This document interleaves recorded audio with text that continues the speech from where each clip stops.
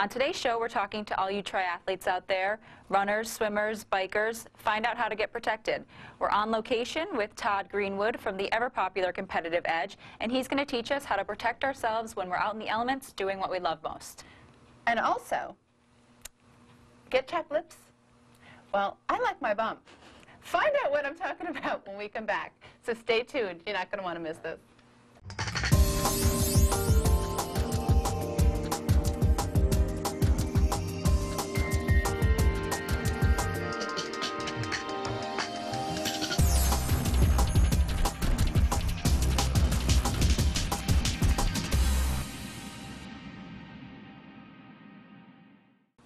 Welcome back. Well, another great show in store for you guys today. Here we're on location at Competitive Edge. Doesn't look like a normal set. No, it's actually nice being out. It is. The change of scenery for a little bit. But before we have the honor of speaking with Todd Greenwood, the manager here at Competitive Edge, we actually have some great books that we have come across and have been very compelled and motivated by that we want to share with you. One is A Pale Girl Speaks, and I know, Megan, you had read that. Yes. I had not got through the whole thing of it yet because I was reading another book that we'll talk about in a second. But what was your take on Pale Girl Speaks? Who wrote it? Why did she write it? Right. It was written by a young lady named Hillary, and it really struck me because obviously it's a first-hand account of her experience with melanoma, so something that I could relate to. Yeah, unfortunately. In more ways than one. And this excerpt that that I have here in front of me, she's talking about the diagnosis and the word cancer and how scary it is. And I just wanted to read this line because it reminds me so much of my mother. Mom is right outside the front door. I can hear her panting, her body ready and in wait. A bundle of raw nerves set to burst the moment her size 5.5 feet hit my recently Swiffered hardwood floors. So all I could think of is when I was diagnosed and my mother's reaction and just a bundle of nerves is a great way to describe how your parents feel when they hear that their son or daughter has cancer. Now, is it something that you shared with your parents when you were... Yeah, I mean, it was when after my initial diagnosis, I actually, left the doctor's office and called my parents. My mother was the first phone call that I made. And, I called her and I can't even remember if I was crying because I might have been so in shock that it just wasn't taken back, like, okay, I didn't hear it, I just heard, yeah. Right, and so it was, just a horrible conversation because she wasn't even around. She was on the Cape, and so she couldn't, come home, I'll hug you. It was kind of like, okay, we'll come home as soon as we can. Like we're packing up. We're going to get in the car now. So it was an awful experience, not only to be diagnosed, but then to have a parent, to hear that your son or daughter has cancer. It's just so this book was, it's her first-hand account of her diagnosis with melanoma and her experience. And so do you know how it concluded? Like, obviously she's alive in order to be able to write the book and share her experiences, and she was able to survive from it and share with others. It's almost like, remember that show, I don't think it's on the air anymore, The C Word? Yes, with Laura Linney. Yes. And that's almost like the same thing, only giving you a visual of what people to go through. And as sad as it is, honestly, I think, because our biggest thing is education, and our biggest thing is getting the voice out there about how this disease impacts people, but how it doesn't have to be so impactful. Because you can decrease the statistics of the numbers of people dying by education. So here it's it's just somebody speaking step by step and living it, letting people like myself, who wasn't personally affected with it, really get the inside look of the pain and the suffering and the scare and every kind of emotion that it goes through. So in the first parts that I was reading, it just makes you so like, oh my God, it almost makes you feel like you're going through it yourself. Right, and I love how she says he's on his way, she's on her way, the whole effing world is on their way to my house and I have cancer. That's what it is, people come together, and when they hear news like this, and it's almost, people are well-intentioned, they mean well, but it's overwhelming. Sometimes you need a moment by yourself to digest the diagnosis before you can sort of accepting the comfort. Soak in the reality of like, okay, this is what I have, now how do I deal with it? Exactly. Yeah. So like I'm gonna. My whole thing is like, I want to conquer it. Right. But there are people who do take it the other way and just sort of want a minute and say like, oh my God, I'm gonna die. Right. So we want to get those people out of that. Yeah. So there was another book that you had mentioned, Daddy's Promise, that you had wanted to talk about. Yeah, yeah. This, what was that about? It was by Brendan T. Hoffman, and he's not like a writer or anything like that. He's a father. Not saying just a father. He is, a very heartwarming, giving man. When his daughter, at 28 years old, was diagnosed with stage 3 melanoma, what is it? Metastasized? Metastasized, yes, thank you. Into her brain.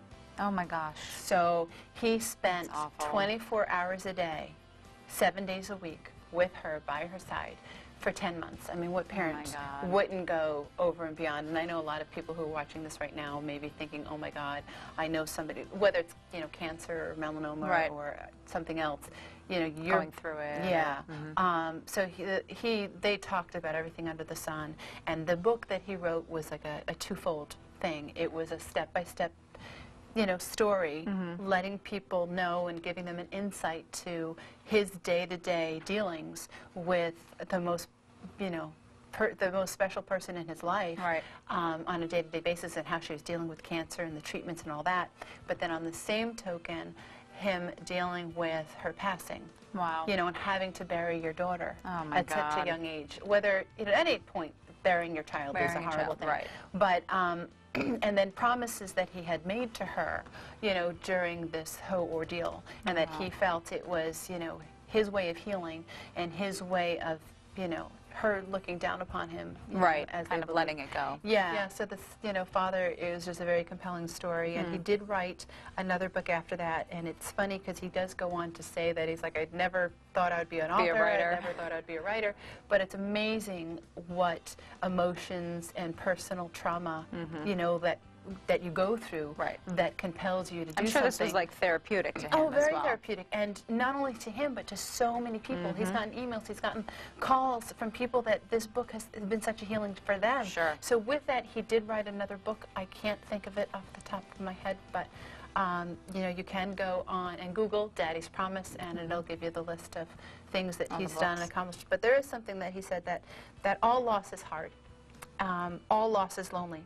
But there is something about the loss of a child that puts it in a unique category, and no, obviously I don't wish I ever could express that or have that feeling, but I do sympathize for everybody out there who's lost a loved one, who's lost a child. So please check these books out. I think you'll find it very therapeutic yourself, and just applause to the people who had the strength to deal with it and to share it. Yeah, absolutely. Public, very public. So stay tuned. We're going to be meeting with Todd Greenwood from Competitive Edge coming up next.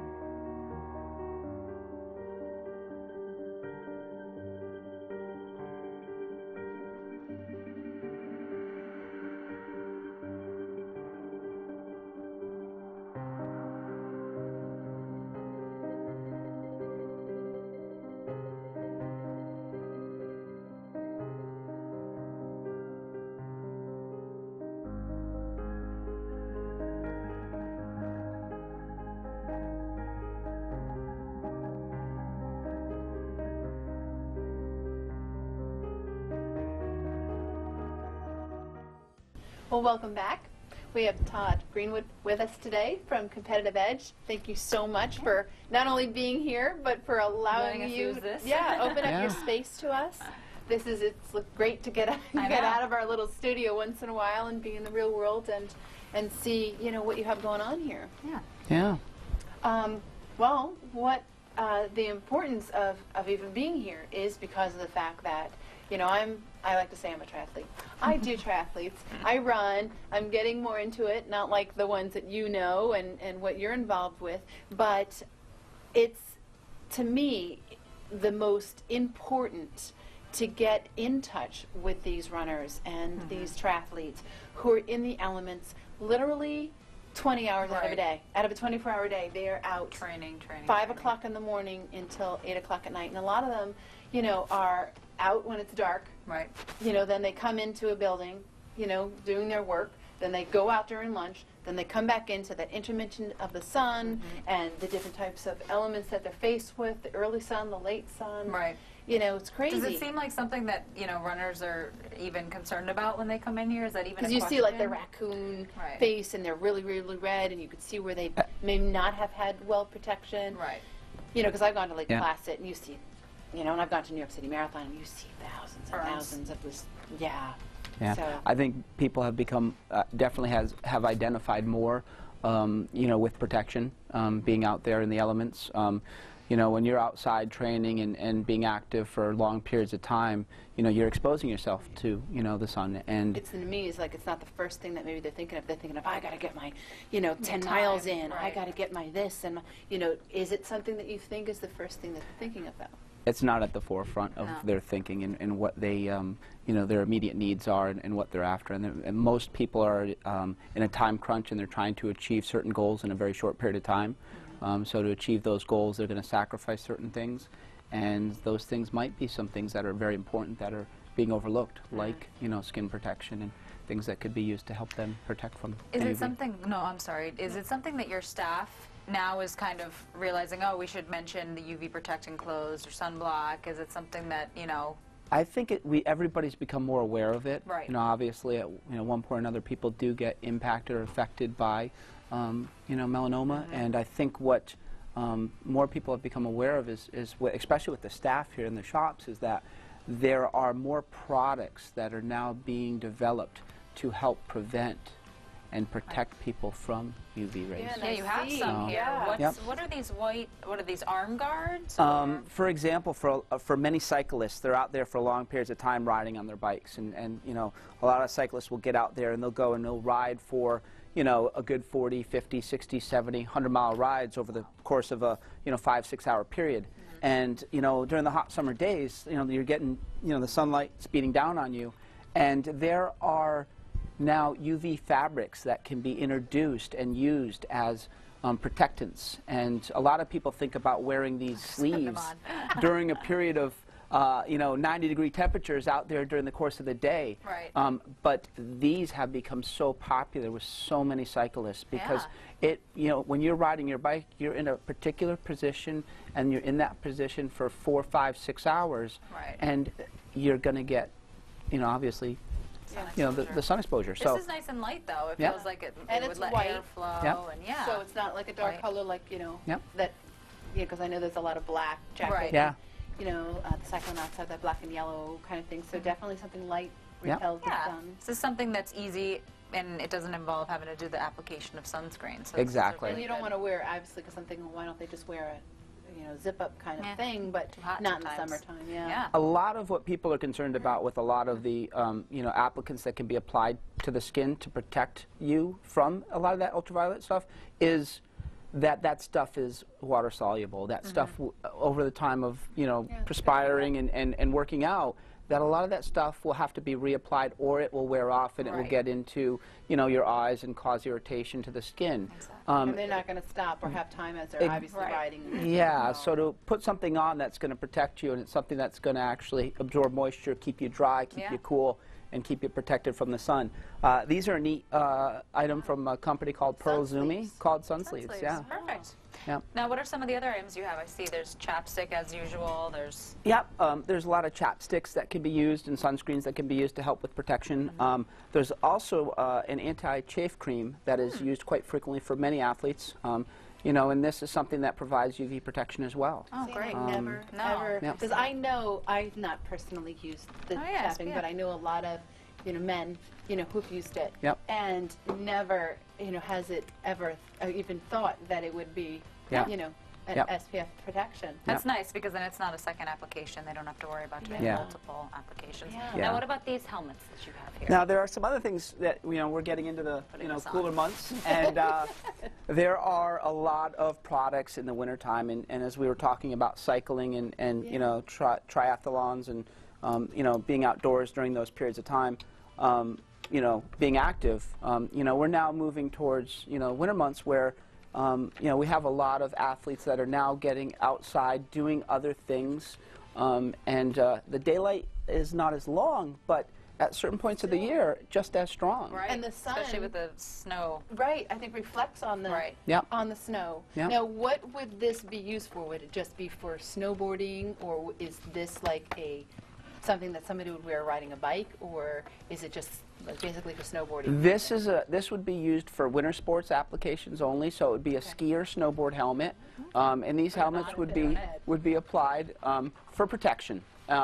First and foremost is that they're going to be used for, you know, protection and keeping you safe on the mountain, but they are also going to provide you UV protection as well. Awesome too. You look Oh, yeah, super right. cool. Doesn't it look great with my dress? But, you know, and that's the thing. I see that, that commercial where it's like, oh, just have bad hair. You know, I worked years ago for an eyeglass company. And I don't know if you could tell from the camera that it almost looks like a rainbow. Yeah. On the, I don't know if that one has it. Yes. As well. But isn't that the special coating that the polarized that's on the glasses that sort of helps prevent, you know, sunblock? Well, there's a couple of things to understand. There's polarization on glasses that will really improve visibility, and then there's UV protection that can be used on, you know, glasses or goggles. And there's a couple different types. There's UVA and UVB protection on certain, you know, optics. And a lot of these goggles now are being introduced with these protections so that you can protect from ultraviolet rays. Yeah. Same thing with sunglasses. You know, these sunglasses are polarized, but also they're going to have the UVA and UVB protectants that will keep your eyes safe from those ultraviolet rays. And because you can get melanoma in your eye. Yep. Yeah. So, yeah. Which is so scary. which again, a lot of people don't realize, and we don't want people to feel like they have to live in a bubble. We just want people to be more conscientious. Oh, this looks good. Right. We want people to be more conscientious of what they do and how to protect themselves. Like runners. Again, I'm a runner, so I'm more conscientious, I think, over the past couple of years of what I eat. Yeah. Than I did years ago. Right. Yeah. So it's that type of thinking where it's like, I'm going to be out in the sun for the next 10 hours. You know, okay, so let me make sure that, you know, what Got I'm my arm wearing guards, is the chapstick. SPF. Right. You know, Yeah. let me make sure that I'm wearing glasses that have that protection. Let me make sure I have chapstick that I could easily put on, you know, because they could do that. I know Yeah. I've done that. You know, while they're running, that has that extra protection. The more that you're protected, the better that it is. Yeah. You know, for your skin, for your future, you Yeah. know, and all of that. Yeah. It doesn't seem like you're getting a lot of exposure, but it builds up over time. Yeah, It does. Yeah, and that It the does. amount of time that people are out there. Right. Now, something like this is what I meant to ask before. Obviously, it's because they'll be sweating. Is it, you know, like the shirts that are water repellent, like it won't soak? Like, will they get wet? No, a lot of these fabrics are designed to have this moisture wicking property to it. So So it could breathe. what it will do is it will allow that moisture to dry very quickly. So it gets into the fabrics, and the fabrics dry very quickly. So Okay. they're Quick designed dry. to stay dry and dry quickly, and you know, prevent you from getting, you know, damp and overheating, because moisture does cause overheating as well. Now, all of these products will be able to, if people at home maybe can't get to your location, because I know you have 3, right? Yep, 3 locations. we have a location here in East Long Meadow. Okay. We're also in Holyoke on Route 5, and we have a couple of snowboard shops as well, one in East Hampton, as well as one here in East Long Meadow. And Now, if they wanted to purchase an item that maybe they've seen on our show today, could they go to your website? you could and visit us at our order it? website, absolutely. Okay. You know, we are at competitiveedgeskiandbike.com, and you could visit us there Okay. if you don't make it down to the shops. And you know, could always give us a call the old-fashioned way and just inquire. See, and We can that's help you out. what I like. I know. You know, I came from Long Island, New York, so it's just a small town. I mean, I remember, I'm dating myself, but I remember going to the like the local Lois and Clark, or local Yeah. CVS, you know, if you will, and being, oh, I'm going to take, you know, this chapstick and this, and you know, put it on a charge, and they would send me the bill. Yeah. You know, Yeah. but Not you know, anymore. no, Yeah. but it's still nice to know Yeah. that you have that. You're very Yeah. personable. Your staff here are always very knowledgeable. You really go 150% full forward when it comes to supporting our causes and our organization. You know, we're very grateful to Competitive Edge for the donations that you have provided to us, you know, for the triathlon that we did in, you know, Chicopee. And that's what's getting me more and more educated. The more that I get involved with it, the more that I do it. And that's why reaching out to you, I wanted that education to be out to our audience. Yeah. You know, because there are so many runners and bikers Right, if you're and trying to be physically snowboarders fit. and It's all about healthy lifestyle. yeah, I mean, Yeah. do you do anything even with golf? I mean, is it No, that's a big No, one. we don't do anything with golf, but you know, like I said, a lot of our customers that we see that come through our shops are active lifestyle people. Right. They are golfing, they're swimming, they're running, they're Yeah. biking, they're skiing, they're so nice to see snowboarding. more of that? Yeah, and that's what we see a lot of people definitely in the past few years gravitating towards is ways to get out there and enjoy the outdoors and you know, provide a healthy lifestyle doing that. Yeah. So.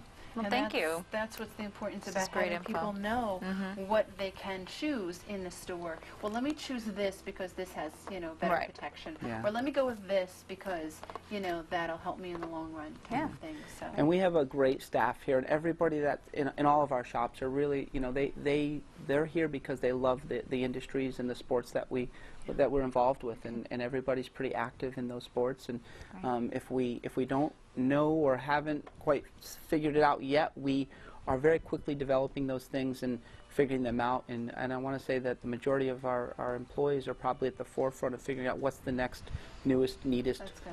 products to bring into the shops and provide for our customers. And I can vouch for that because I've come here, you know, for different things, you know, over the years, hiking and things like that, and family and friends have come here too. And we've actually, you know, would go to places that were closer to our home, but drive, you know, here because of that. Right. Because it's like, wow, you know. They go above and I think beyond. there's a problem with Steve's bike. Yeah. And the wheel was like unbalanced. I was like, well, he just got it tuned at this, you know, other shop that we were going to. Yeah. So it was nice to know that, you know, the people here do know what they're talking about. And if they don't know the answer, they're like, listen, hey, you know, I want to research and get back to you kind of thing. And that's what we need nowadays. You know, all that we've been going through with the storms and the tornadoes and all this other stuff, it's nice to know that there's a home base, there's people that do care, that one-on-one feeling instead of everything being online and texting and so distant, you know, from today's world. So, you know, we really do appreciate, you know, your effort and your knowledge and your support. And what else does Competitive Edge do? I mean, do you do, I think in the summertime, don't you organize like even races? Or Yeah, no, we've it's not just like a friendly, great little atmosphere. Come and help you with your needs. Really, the past few years, really tried to develop more of a culture in our shops and in our stores, and give back more to the community in doing things, whether it be supporting, you know, great causes like yours, or you know, we've developed a cycling club, and we provide you know, cycling activities for a lot of people. They come out, we ride as groups, and we teach people that are maybe less familiar with cycling in groups and cycling out on the road, and teach them some of the rules to you know, just abide by and get them comfortable riding their bikes. And the main rule? Yep. Stay protected from your son. Exactly. But no, So, and yeah. I think that's awesome. And you know, I know that, you know, you're a true advocate for what we do, and it's nice that you stock your stores with things that do protect people. So, you know, I really appreciate you're counting on you to also help when you are in these groups, and when you do talk to these guys, to just, you know, that friendly reminder of like, hey, you know, your sunblock, forget your hey, skin. you know, Yep. wear the arm guards, hey, you know, Right. that kind of thing. And that's sort of how it becomes infectious, and that's sort of how, you know, more people are going to get it, where they're like, you know, sometimes they'll make fun of themselves. Oh, look, you know, see my tan lines, and I look like a scarecrow, whatever. Right. But, you know, they're like that all the time. Like, Right. there's some of us that will get maybe a certain color, and then after a week or so, it'll fade away. These guys, and that's what I think just bothers me so much, it's constant. Right. Yeah. Because they never get a break. Yeah. They'll travel Yeah. to, like, Florida. They'll travel to their constant, like, they are avid athlete. Outside And of time. you know you guys are. Yep. It's an addiction, and it's a great addiction. Yeah. But staying protected and giving your skin a chance to heal and be protected is going to be worth it in the long run. So I'm sure you've seen you know, a lot. Yeah. Right. Yeah. You know, have any, like with the cyclists and stuff, because I know you're really around it more than me, do they talk about it at all? Or did they ever talk or mention melanoma? Or did they ever say, hey, what's up with my skin? Or I think that it's become a little bit more common, and I've seen some things with some people that have identified stuff, you know, and I would say that not as common as it should be. I think what we see is more people coming in, and you know, we have, you know, customers that are out there putting, you know, over 10,000 miles a year on their bicycles alone, and and that's a lot of time on a bike. $10,000 a year But on stuff. but the 10,000 miles on their bikes over the course of that year, they're All time that they're outside, riding their bike. I mean, so just think about the time of exposure that they've put themselves through. And I don't think they identify with that as much as they should be. I think they're more focused on nutrition. I think they're more focused on equipment. And those are at the forefront of what their thought process is. So it really does need to become, I think, something more in the mainstream. And I think that there needs to be more just identification with what's going on and how to do that. How do you think that could be a help in this industry, in this environment, that we could try to get these athletes to sort of think of it a little bit more in the forefront? Should probably have dermatologists, I feel like, maybe doing screenings at some of the events that you were talking about. Well, that's kind of funny that you say that, but you know, we've done different events, whether it be, you know, club events or events that we've sponsored here at the shop, that we bring in people to, you know, talk about new products, new technology, what's going on in the cycling industry. And you know, we've started to think more about how can we do more things, and we've looked at, you know, bringing awareness coaches that have helped develop with training programs to you know, help develop athletes to take them to that next step. And I think some of the important things is to start looking at, like you mentioned, dermatologists that can come in and start talking about things that are important as well. Because it's great about the nutrition, it's great about new equipment, it's great about how they're going to get faster and shorten their time. But, you know, I think like what's always missed is, what about your skin? Right. Yeah. Well, that's never anyone's first thought. So that's like, how could we change that? How could, you know, and having your insight to become you're in this world, you know, how could that be brought to their attention a little bit more? Yeah. Yeah. That they realize it is just as important. It needs to become part of the routine. It is just as important as, you know, in decreasing your speed. You know, it is as important to strengthen your legs so that you can go faster. You know. Yeah. I just think it's important to identify it and to make a conscious effort to do something and be proactive about it. And I think that's important. And I think you'll see more and more companies starting to develop more products to really help people more aware of it and put it in the forefront. I think it's a subtle approach too. I think with any of us, as you know, we can all be stubborn and be like, if it's thrown in your face right away, people are going, no, I don't know. Well, then like this isn't the primary focus of the Body Glide. It's, you know, an afterthought, but it happens to be SPF. So, and then the chapsticks, you know, different. So you're right. I think that's society. It's not the primary goal, but putting it out there. But having somebody like yourself, you know, having us get out there and target different areas. Yeah. You know, it's like we'll, you know, do, you know, we were trying to get to the young ones and do spray tans, you know, we're in the schools and the high schools. You know, Megan's more into the colleges and I'm into the high schools and middle schools. And then targeting, you know, people like yourself and getting into the athlete world and, you know, sort of, you know, getting little pockets of people. Then eventually it'll catch on. Thank you so much for letting us be here. Yeah. So thank you for coming. So patient. Yeah. For the little glitches of our Behind first time the scenes. tasting. Behind the scenes. Watch out for our next episode. Bleeps and bloopers. Coming up soon. Yeah, exactly. So, thank you so much. But it's been a pleasure, and thank you so much for welcoming us into your home here at Competitive Edge. Well, thank you for coming. It's my pleasure. Okay, thank you. So stay tuned. We're going to have some more information coming up next. Dear 16-year-old me. Dear 16-year-old me. Dear 16-year-old me. Please don't get that perm. It's not as awesome as you think it's going to be. You have to actually practice in order to learn to play guitar. Whiskey tastes even worse on the way up. Dear 16-year-old me, there's going to be a new set of Star Wars movies. Don't watch them. They ruin everything. Dear 16-year-old me. This is where they took the cancer out.